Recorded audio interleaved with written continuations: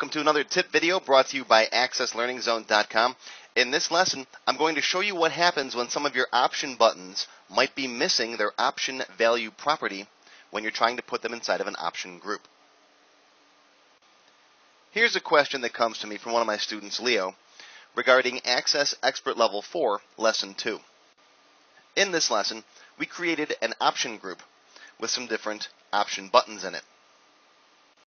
We started out with male and female being option values -1 and 0. Then we copied one of these option buttons and created an unspecified button and gave it an option value 1.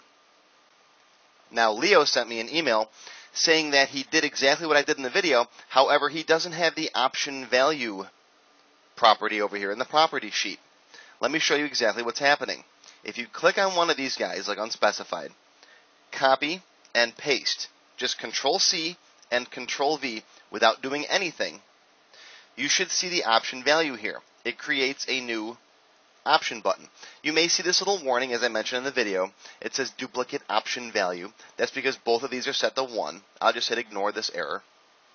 Then I'd come in here and change the label to another option and then give it a different option value. Let's say 2, because that one's not being used.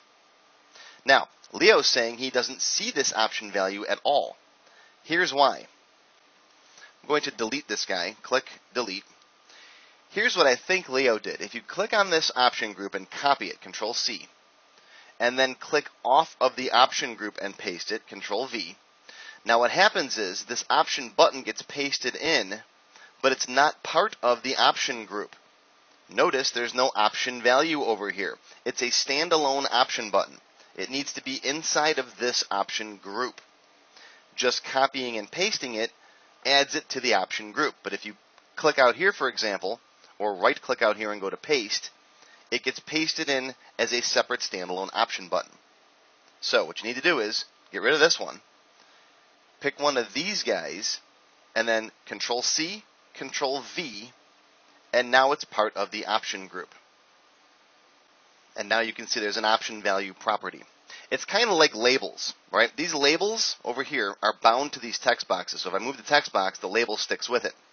If you cut it out and then click somewhere else and paste it, now it's a separate standalone label. It's not bound to that text box anymore. Well, these buttons work the same way.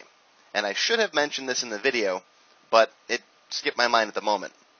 These option buttons are bound to the option group. So if I create a new one, if I just copy and then click over here and paste, it comes in as a standard separate standalone option button.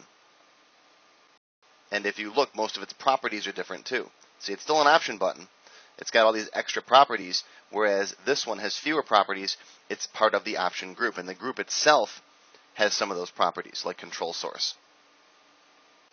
Now, you can do the same trick that you can do with labels. If you want to bind this label back to the text box, what you can do is cut it out, Control-X, click on the text box and paste it.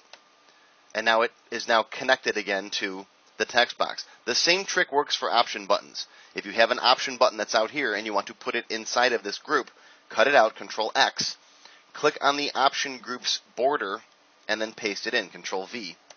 And now you'll see it's part of the option group. So that's how option buttons work if you want to make sure they're part of a group. And if you have an option button that is missing the option value property, that's why. So thank you, Leo, for bringing this to my attention. And of course, if any of you have any other questions about my lessons or tips, please feel free to send them to me on my website. Thanks for watching.